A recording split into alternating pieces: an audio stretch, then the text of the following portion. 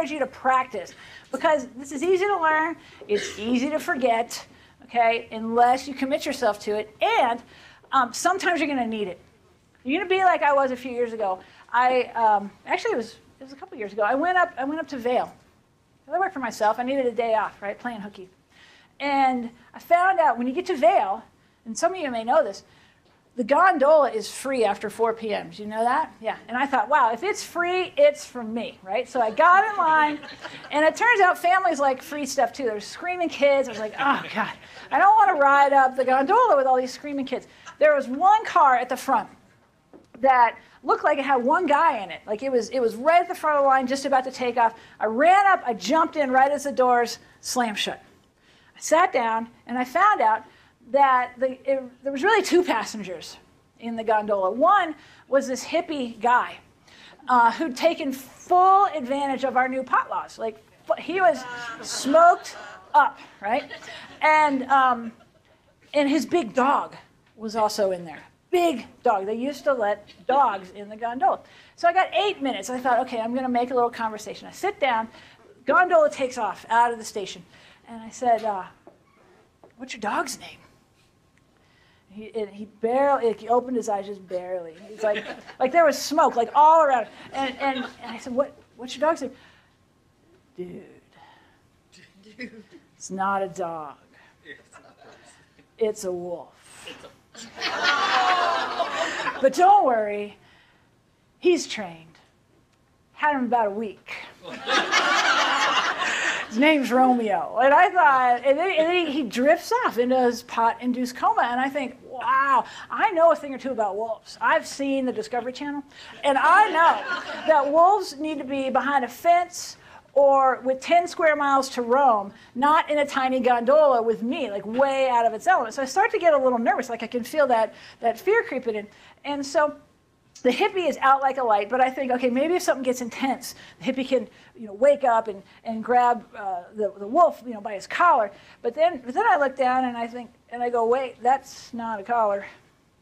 That's a macrame necklace with a peace sign dangling from it. So I start to feel the fear, creep in a little more. And then I decide, okay, this gets a little more intense because Romeo stands up.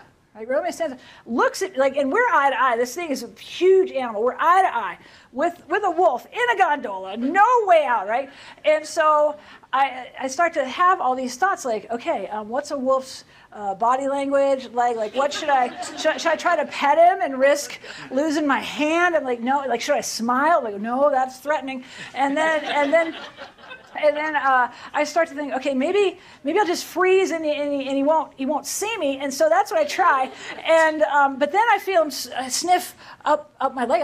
I feel him start to sniff, and he stops like right at my hand. And I feel that hot breath. I open my eyes and I see those fangs like right there. And I realize at that point I may be in a little more trouble because I've cut myself on the way into the gondola, and I'm bleeding, like the scars right here, you can see it.